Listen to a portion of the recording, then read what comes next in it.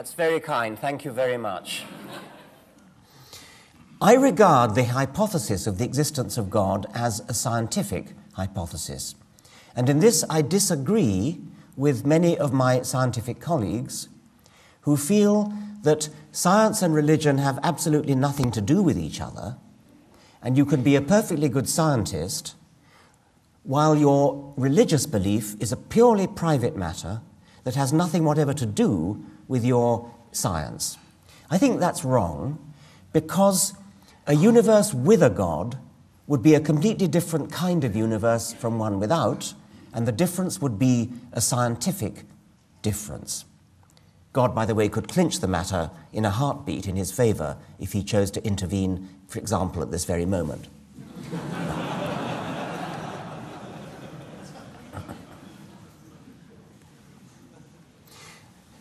The only one of the traditional arguments for God that is still widely used today is the teleological argument, sometimes called the argument from design. It's the famous watchmaker argument. Surely one of the most superficially plausible bad arguments ever discovered. And it's rediscovered by just about everybody until they learn the logical fallacy of it and/or they learn Darwin's brilliant alternative. In the familiar world of human artifacts, things like watches, computers, complicated things that look designed are designed. To naive observers, it seems to follow that similarly complicated things in the natural world that look designed, things like eyes and hearts, are designed too. This is not just a bad argument by analogy, it's a bad argument by statistical reasoning as well. It's fallacious, but it carries an illusion of plausibility. If you randomly scramble the fragments of an eye or a heart 1,000,000 times, you probably won't hit on one that can see or pump. This demonstrates that such devices could not have been put together by chance, by random chance.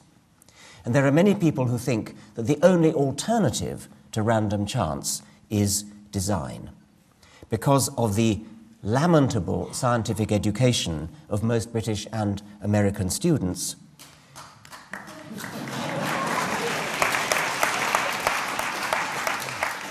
There are many people who simply don't know what Darwinian natural selection is, and therefore the only alternative to chance that many people can imagine is design.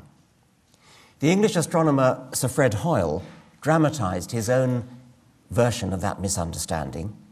He suggested that a hurricane blowing through a junkyard would be as likely to assemble by luck a Boeing 747 as that natural selection could put together life as we know it. Even before Darwin came along and gave us the answer, the impotence of the argument from design was glaring. How could it ever have been a good idea to postulate as an explanation for the existence of complex, improbable things a designer who would have to be even more complex and improbable than that which he's being invoked to explain? The entire argument is an obvious logical non-starter, as the great philosopher David Hume realized before Darwin was born. But what Hume didn't know was the supremely elegant alternative to both chance and design that Darwin was to give to us. Natural selection is so stunningly powerful and elegant. It not only explains the whole of life, it raises our consciousness and boosts our confidence in science's future ability to explain probably everything else. Essentially, what's wrong with creationism, stroke intelligent design, there's no difference, by the way, is that it is what the philosopher Daniel Dennett calls a skyhook. A skyhook is a great hand that comes out of the sky, unexplained, and starts manipulating things in the world. And superficially, it looks as though this great hand is explaining something. But of course, it explains nothing, because it lacks an explanation itself. That's a skyhook. The opposite of a skyhook is a crane. A crane really does do explanatory work. Natural selection is the crane par excellence. Natural selection is cumulative. It starts from simple beginnings and works up by gradual degrees, incremental degrees, to the prodigious heights of complexity and improbability that we see in the living world. Here's a couple of examples of the products of natural selection, of the great crane of cumulative natural selection.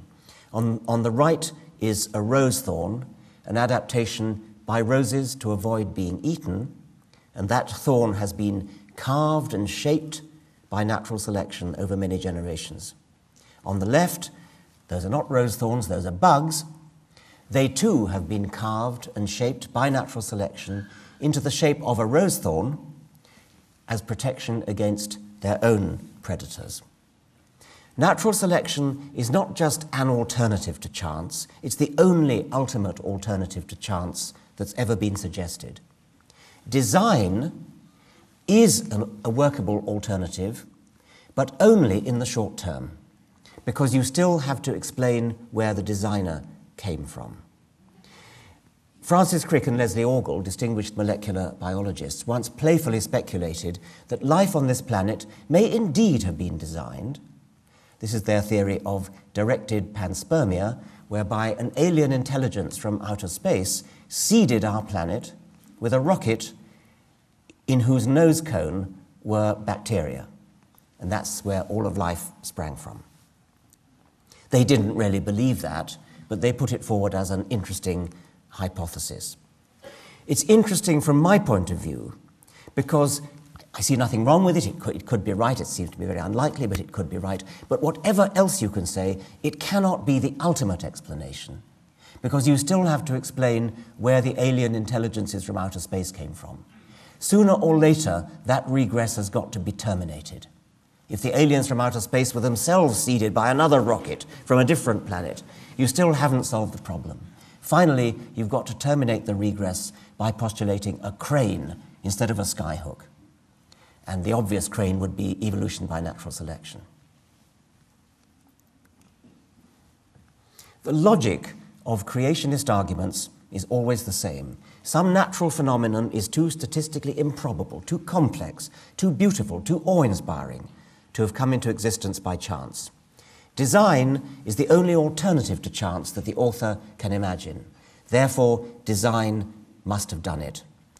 And science's answer to this faulty logic is also always the same. Design is not the only alternative to chance. Natural selection is a better alternative. Notice what rotten logic it is. We have theory A and theory B. Theory A is supported by loads of evidence.